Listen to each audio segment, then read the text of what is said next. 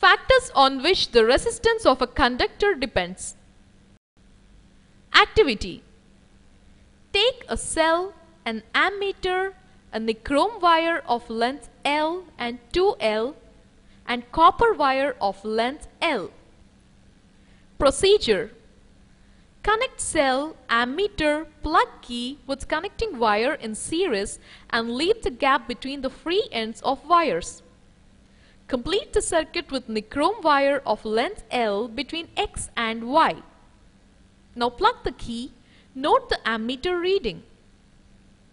Say I1 is equal to 2A. Now complete the circuit with nichrome wire of length 2L.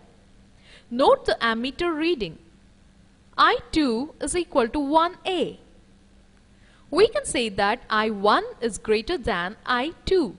We can say that resistance of the conductor depends on the length. Now complete the circuit with thicker nichrome wire of length L. Observe the ammeter reading. Say I3 is equal to 4A. We can say that resistance depends on area of cross section. Now complete the circuit with copper wire of a length L and same thickness equal to nichrome wire. And observe the ammeter reading. Say I4 is equal to 3A. We can say that I4 is greater than I1. We can say that resistance depends on nature of its material.